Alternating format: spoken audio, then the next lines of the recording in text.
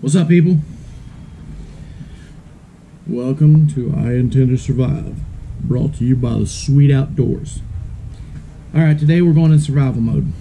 I mentioned earlier in the week that, we talk about a get home bag, an emergency kit for your vehicle.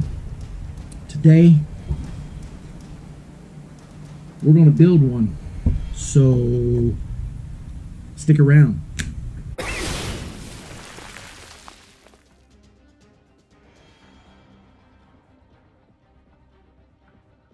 Alright, what goes in an emergency kit? Alright, now this kit is not going to be a mechanical kit, meaning we're not building an emergency kit to fix the car if it breaks down, jumper cables and stuff like that. You should have that already.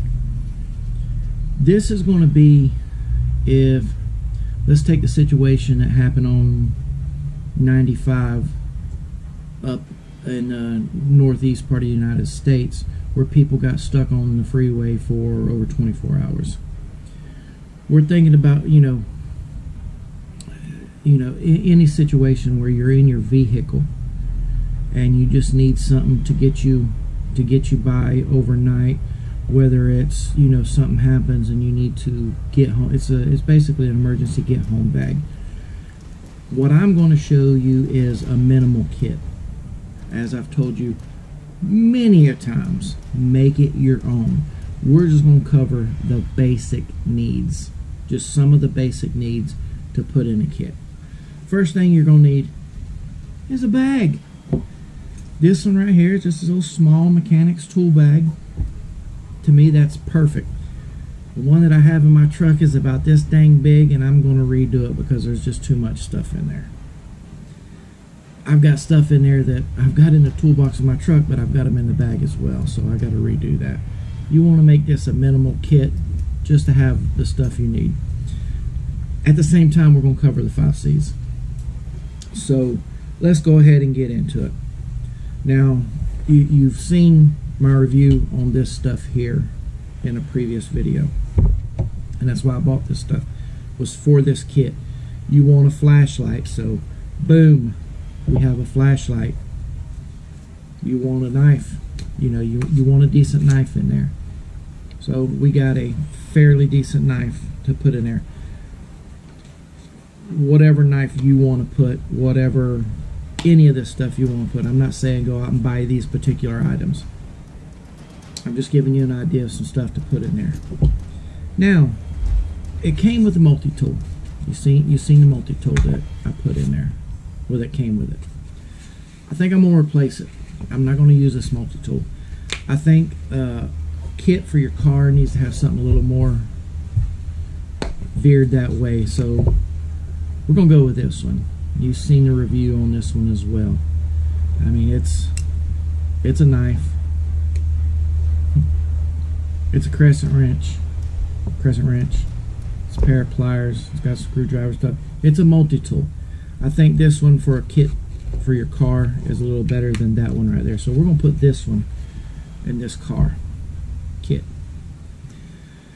Okay, cordage. I ain't gonna say no more than that. Cordage. Container. Boom. Some kind of a water bottle. Bottles of water. Some people put bottles of water. A filtration straw. We're just going to go ahead and drop this in there. That way we've got a water bottle and a filtration straw right here. Boom. Alright. Combustion. Now I'm going to put 2 forms of combustion in here because we got some people that don't know how to use one. We got a lighter. This is just a lighter keeper. It's on a carabiner, little knife blade. I'm just gonna throw it in there, just because I have it, and there it is.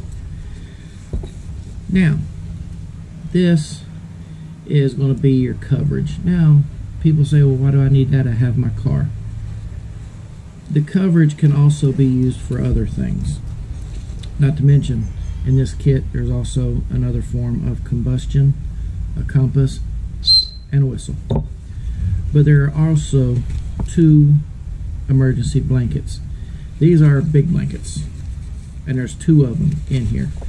So you might not need to build a shelter, but you might want to stay warm, so you have 2 emergency blankets as well as a fire striker. So you've got 2 forms of starting a fire, and you've got some emergency blankets. Another thing that you want to put in there is some kind of face covering, you know, because you never know. It could be smoke, it could be ash, it could be anything. You know, a nice cotton shemagh, or, you know, one of these face coverings, N95 mask, whatever. But you want something like this in there as well, because you just never know what you're going to run into. And like I said, you know, some people will, you know, you can put bottles of water.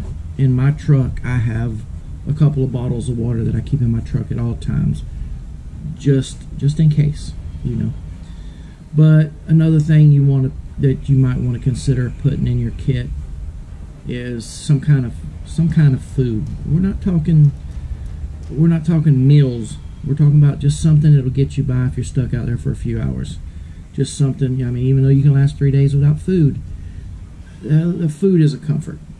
In an emergency, my goodness, it's iced tea, I swear. But in an emergency situation, that little bit of comfort food will go a long way.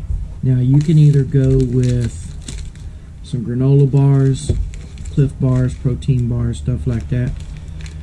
You can throw an MRE in there. I have an MRE in mine that I have in my truck.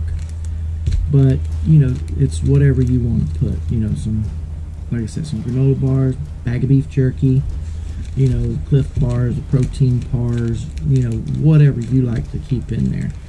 And just, you know, just keep this stuff in the trunk of your car, and under the seat in your truck, you know, whatever. That way you have that stuff. There was a situation, me and my wife and my daughter, we were on vacation. I forget where we were. I think it was on the beach somewhere, and we went into the store and bought something. When we get out to the car to put all the stuff in, I needed a knife to cut something with. Well, my wife don't carry a knife, you know, and I for some reason I didn't have mine on me. I think I left it back at the hotel. I don't even remember, but we didn't have a knife, and I told her, I said, we need to put a bag together to keep in her car. She's not on track with it like I am. She don't walk the same path as I do. But it's always good to have some kind of cutting equipment, cutting tool in your car. Whether it be just a plain pocket knife,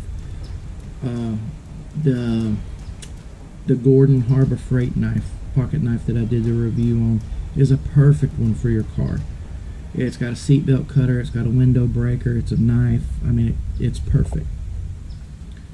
But that's what, you know, these kits are for that situation where you need that knife, or, you know, you have a flat tire, your car breaks down, you're out in the middle of nowhere and you're beside a pond or a canal or something like that. It's 100 degrees outside, you're dying of thirst, you know, and you need something to drink.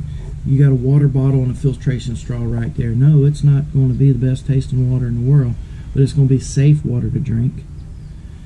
And you'll have a couple, you know, protein bars or granola bars to go with you until somebody gets out there to help you, or till you can get some help. Like I said, this is just a minimal kit, guys. I'm just trying to give you ideas on how to make a decent kit to put in your car. Build your own, make it your own. Your situation will be different from mine. That's all I'm saying. I hope you enjoyed this little quick video, and be sure to thumbs up, like, subscribe, notification, download and share. Check us out on Facebook at The Sweet Outdoors.